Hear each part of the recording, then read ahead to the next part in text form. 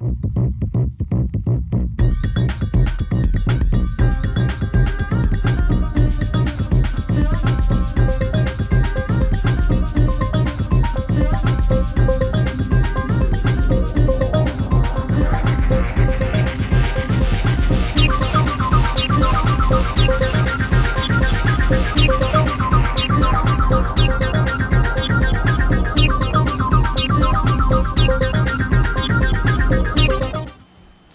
I get my thread.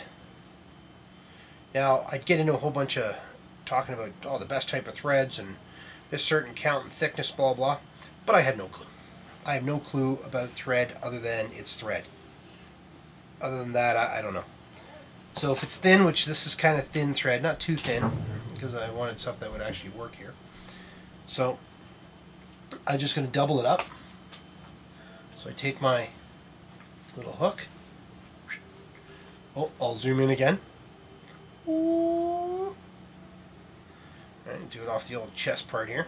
I'm really zooming in here because I really want you to see this. So you have the hook. Right, this is the part with the eye and the sharp part that hurts when you jam it into your finger. Not that I just did that. Take your little threader. Now it easily just finds its way in there and pokes through. So it's right in there, no problem, easily done. I was trying to adjust the focus. It's going to be really hard to do it. But it just fit right in there, just dropped in, no problem. I take the thread, just drop the thread right through here. Right, so you have your little part. You can't even see it on film. It's a thin metal, but it easily drops in. Right, and then you just pull your thread puller back through, and I've just threaded the needle. Now you take it, line up your two ends. Right, so you see I got two pieces of thread here. Try and keep that in the film. Now obviously if I had a high-tech cameraman, then this would be easy to solve. So you take that, right? I usually lick the thread and people go, it's so gross! But it's my pack. You don't like it? Don't touch my pack. And you just roll it around your finger, pull it through, tie it in a little knot. Kind of works. You could tie knots in there and do whatever you like. I really don't care. I found this to be very effective ever since I was a kid. So it has done the job. Widen this bad boy back out. So there we go. I now have about 2 feet of thread, and I have about 5 times what I need. Probably end up with extra just laying around, but I'm doubling it over. Everything's doubled over, so it's going to be good. It's going to work great, as Tony the Tiger likes to say. Alright, again, I have it here. I have the thin thing. I don't know what they call this. It's a wrap that covers over both materials, and they sew it on to give it better strength. But I'm going to take this portion of the pack and I'm going to bring it up to the top of that. So as you can see, that's the part that in there is where the rip is. So I take the material and I bring it up to the top edge. So it's at the top edge, and then I just sew the top edge. It's not as good as if it was tucked up underneath, but I can only do what I can do. Now, I'm sure somebody's going to write in and say, "You idiot, you should have done this, you should have done that." And guess what? When it rips open again, I'll take your advice. Because, again, I'm no expert, but I know how to do the basic repair stuff. And the theory on this sewing for me is exactly like knots. If you don't know how to tie knots, tie lots. Well, it works the same with thread. If you don't know how to sew as much as you can go. I don't know, I just made that up. It's kind of sad and embarrassing actually that I just made that up. So I'm really sorry for my viewers that do watch and listen to me and hang on every word. Both of you, thanks son. You know, there you go. But the rest of you just think I'm an idiot. Well, I've just proven you right. So there you go. I'm going to sew this. You just keep going along, jam it through. The hook needle that I have here kind of fits in. It's got a lot of strength. It's a strong needle, so don't worry about it. I'm just going to overlap and go back and forth a little bit. I like to go back and forth and kind of just sew in a lot, bam, bam, bam, all the way across. I don't leave a lot of space because I just don't think I need it, and I don't want it to catch on anything and tear again. So I'm basically just going to keep going over and over. And with this particular hook needle, it allows you so you don't have to push straight through. It kind of will clip up underneath and flip up for you guys. The reason you wear a thimble when you're sewing is so you can push the needle through with your finger and it doesn't push the needle into your finger. Kind of logical.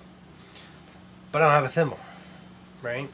And I'm working with a hooked sewing needle. So what I've done, just to give you an update, I'm bending over the material onto itself since I don't have that piece of material, and I'm going to the bottom edge of this flat material here. I don't know if you can see it very well, but oh well, I'm trying. And so anyway, I hook it in, and I take the thread needle, right, and I go to hook it in. You're just coming in one side and right back out the same side. I'm not going over top anymore. I'm kind of looping it around now. I cannot push this thing through. I don't have the strength, and I can't get a grip on the needle. But I don't need to. I have my sutures. So I take hold of these bad boys, grip the needle, and just force it through. Right, going through the wrong way, pull it back a bit, and force it back up where I want it to come through, which is almost there. Come on, baby. Come on. Oh, there we go. Then I grab hold and bring it right back up. Now, don't worry about the knot. That happens. Just pull those back the opposite way. And almost voila.